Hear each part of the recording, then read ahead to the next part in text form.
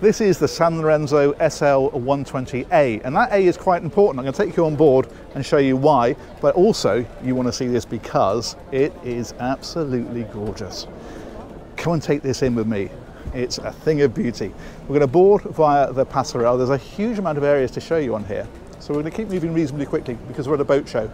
There's a lot going on, but they very kindly granted us access all areas, which is fantastic. So we're going to start here in the cockpit, and then we're going to head on through to the main saloon. Now, the A in asymmetric means that you have a side deck over on the starboard side here, but you don't have one on the port side over here. Let me show you. You can see that is straight down the outside. So the benefit of that is just acres of space. Look how beamy this is. It is vast, absolutely stunning. We'll head on inside. I say we will keep moving because there's a lot to take in, but look at the sheer footprint there. It's incredible. And the other thing that you have here is you have a balcony on this side, so you've got these side opening doors. This chap's washing the boat next door to us. There we go. So that, again, a lovely area. You can imagine how this folds up flush when you're not using it. And in fact, another thing worth mentioning is the fact that that bulkhead there will go out and drop down, so you have clear, uninterrupted views. And I can show you that actually, because if we go back to where this chap's cleaning the boat, you can see they've done exactly that on this one, where he's standing now. That's the section that comes out and drops down to grant you that visibility. Love the seating in here as well, it's really beautiful. Okay, we are going to press on. We're going to take in the lower deck first of all, and we access that over here.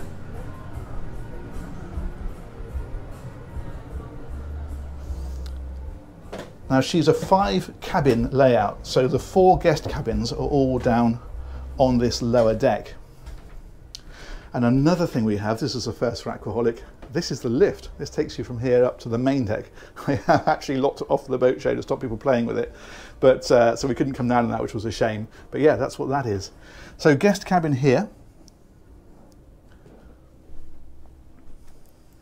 And you've got, of course, storage across in places like this, and an ensuite over here. All beautifully done. I love all this. It's so nice right the way through. And these doors, these lovely thick doors.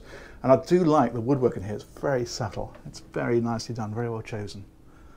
So we'll come out through here. I'm going to show you the 2 aft ones next, and then we'll finish it off with the 4th one, because that's quite an interesting one. Well, they're all interesting, of course, but the other one's a little bit different. So another one here, double, as you can see. These are a little bit larger, and then we can come through here. These are pocket doors, so you can slide a door across here to close that off, but then you also have this for privacy for the toilet, so that, of course, you can then still use this area. And we'll head around again, little dressing area like so, wardrobes across here. The one on the other side then, very similar. Dressing area again, and exactly the same, pocket door that slides across, loo on one side, shower on the other. But I want to show you this 4th cabin, because what they've done on this particular vessel, if you sneak on round, is they've left this as a day space. So you could have this as an office, you could have it as a little cinema room, you could have it for kids to come and mess around in, but you can make this into the 4th bedroom if you need it.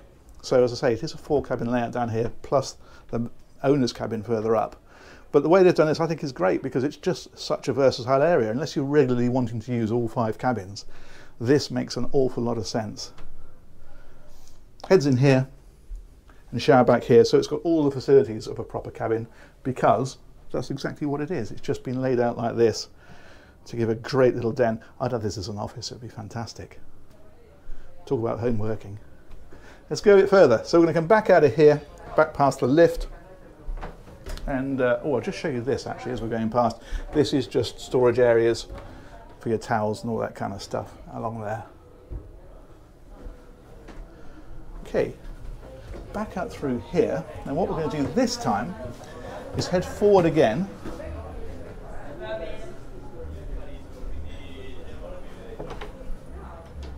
The day heads is here. And then there's a powered door here. It's been locked open for the show for the minute, but normally you just wave your hand across this and it powers across, because this is the owner cabin. Absolutely huge. This is an owner's boat, so I'm not going to go into too many cupboards and things, but this is the dressing area in here. You've got a nice little desk or makeup space or whatever you want to use that for. And then you have this. Now there are two screens in here. There's a big screen up here in behind the mirror, which is hidden unless you're actually using it. That pop-up screen there, the owner uses that with a computer, so he likes to have the big screen. So that's not actually for displaying films or whatever. That's for him to use when he's using this as an office. And then, as you'd expect, a magnificent ensuite.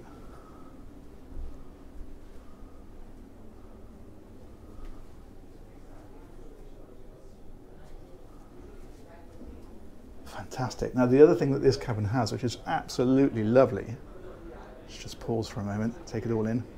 You'll notice there's a door here. Let's head on around this way. And as we get out through here, there's another door on the outside, so you've got one here and then this really heavy duty door, as you can see just there. So you've got real good integrity there when those are closed and you're out at sea. But then if with those open, you've got brilliant access out to a private area for the owner, right up here on the bow. Very discreet, tucked away, loads of space. So you can come out here in the morning if you want to.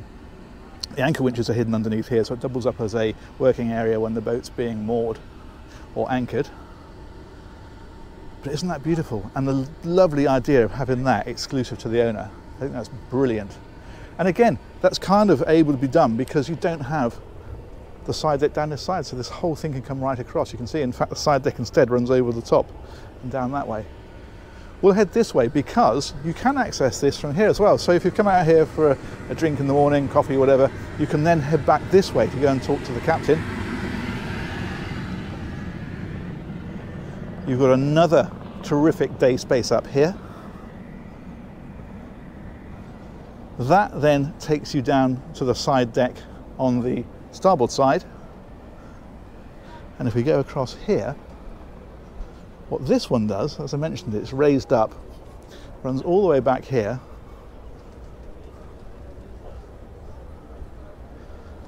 and now we have direct access to the Flybridge.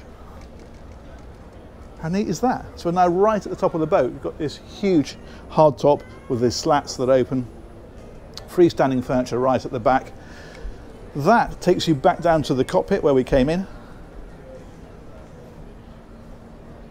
That's beautiful, isn't it? I love this traditional blue and white. It's so classy. It's absolutely timeless, and it's a proper super yacht feel. Just a stupid thing to say because it's a proper super yacht. Of course, it's got a proper super yacht feel. Sorry, I'm a little giddy on this one. I just think it's just beautiful. Let's head forward again. Now, this is quite a nice touch. This area here has got the usual bits and pieces in it. So, your ice maker, for example. Storage, there's a fridge over there, and this one then lifts up and that gives you your barbecue and a skillet, I think that other thing is called. But this is quite interesting because this one doesn't tilt. What this one does is, if we can pull this fella here, that's going to be quite tricky with holding a GoPro, it's a two-handed job. There we go. And now that slides, does two things. First of all, it gives you the sink like that. Of course, that just then lifts up as so, but also then you've got a really lovely little breakfast bar on the end. Put a couple of stools around there. What a wonderful place to sit and take in the view and have a bit of breakfast. It's very nifty. Let's put that back.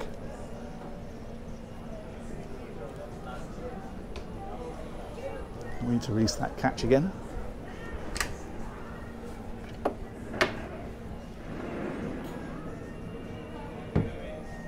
Nice. And we will head forward. Dining area up on the Flybridge. That's the door that we came through. Some great seating areas up here. And you can actually drive the boat from up here as well. So you do have a Flybridge helm position.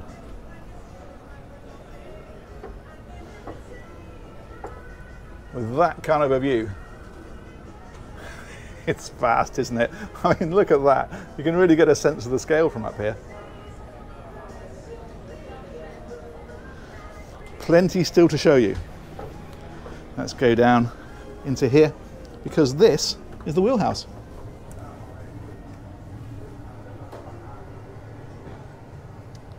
So this is where you helm the boat from. They've opted to go for a leaning post on this one rather than a chair. Of course, you can have whatever you want there. It's important to remember this kind of boat, when you're manoeuvring, you're stood up. When you're out at sea, you're on autopilot. You don't sit and drive it like a car. So that kind of thing, to be able to just stand there and just keep an eye on everything, is absolutely ideal. You've got all your screens across here. These, as you can see, are running closed circuit TV. You've got navigation, you've got the ship systems over on that one. And all the usual bits and pieces, the throttles, the ship to shore, and so forth. Plenty more still to see, like this little desk area back here, that's nice. So we'll go down again and we'll start taking a look at some of the crew domains, because obviously that is one of them. But if we carry on down from here, now you can see we're back to the main deck that way. But this time we're going to turn this way, because this is the galley area, big wine cooler as we go in. And then this wonderful area here.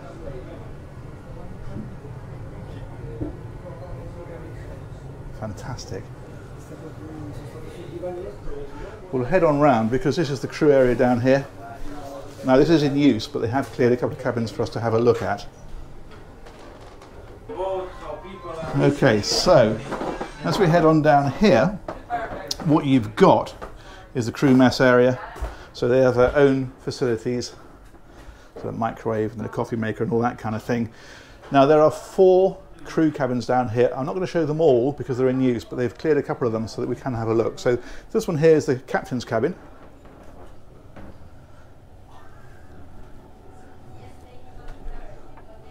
And if we have a look behind, that has the ensuite with a separate shower.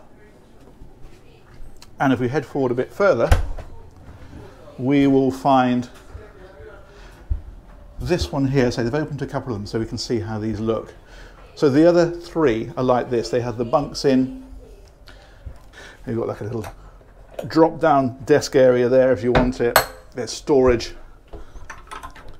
in places like this. And as I say, I'm not going to show you too much of it. This is very much a lived in area by the crew at the moment. But there's also, again, these all have the proper en-suites with the separate shower areas. And look at the quality. The woodwork and everything down here is exactly the same as it is in the guest areas. They just put a bit more hard-wearing floor for obvious reasons. The other thing that we have down here, so another cabin there, so there's 4 in total, and then up here the laundry. And finally then there's a big storage area up here, but also what you have is another route out, so that takes you straight up to deck level. So if there's ever a problem they need to get out, they couldn't go the other way, then that's the way out. And you also keep the birthday balloons in here. One of the crews just had a birthday apparently. Fantastic. And so the last area to show you is the engine space. We need to go back out for that. We'll come back up here. There we go, and we'll loop around. Hi, thank you so much. Okay, you're welcome. Thank you. And this time we're going to go back out through here. We can pass that lovely balcony.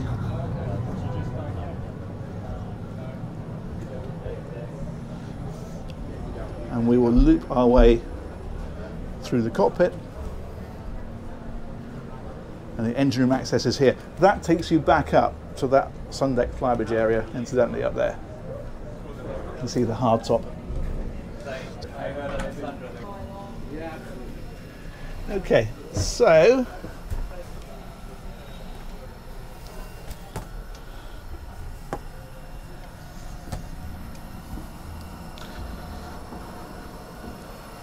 these are all the control panels for the systems. So your 240 volt DC systems, your AC systems, all that kind of stuff is down here. And around here is the engine space. Now what we have in here is a pair of MTU 2000 series engines. They're 2,600 horsepower each, and they're giving this one about 25 knots. She's no slouch, and she cruises then at about 18 knots very comfortably. But if you really want to get the range out of her, drop it down to 12 and you've got 1,200 miles of range. So it just depends, of course, as ever with these things, how you want to use the boat. You want to go fast, you're going to burn more fuel. But it's exactly the kind of super yacht engine you'd expect. Everything is immaculate, everything's easy to get to. All the systems over here, for example. And we head on around. It's a generator here, that's one of two. And more engineering systems back here. This is just immaculate, isn't it? Beautiful. Absolutely beautiful. So that is actually not quite it. There is one more space to show you. We're going to finish up at the beach club. So let's head back out of here. Make our way back up.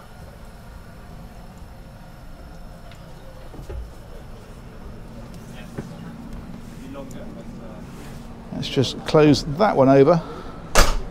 And this time we'll go this way.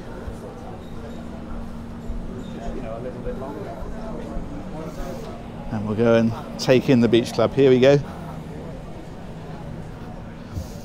So I'll explain to you how this works, because it's actually quite a neat area. This is the transom of the yacht. So this cantilevers up like that against the back, so you have completely watertight integrity there, of course, when you're underway. Drop it down and you've got this fabulous terrace literally right out across the water. And then as we step down again, there's this beautiful area down inside here. Let's go right on in.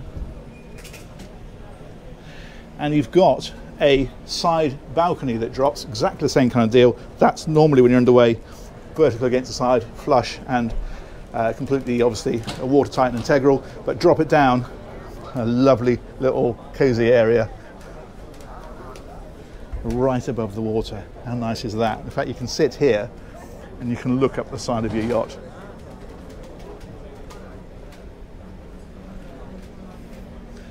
Stunning, isn't it? And then in here, ice maker, fridge, and a sink.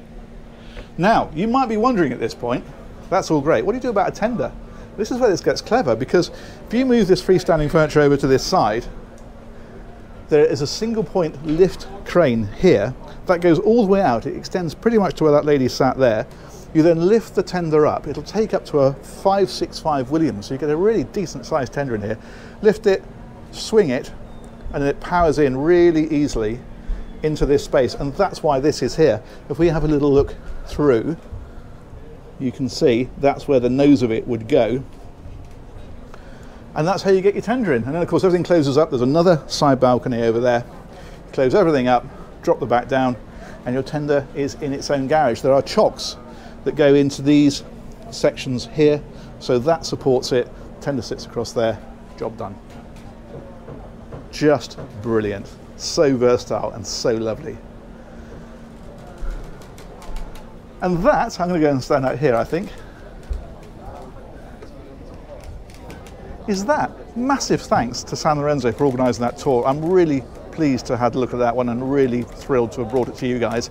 Let me know what you think in the comments, but I think that's something very special indeed, and I hope you agree. We'll catch you on another one of these very soon. Stay tuned, lots more great stuff coming. Take care, bye-bye.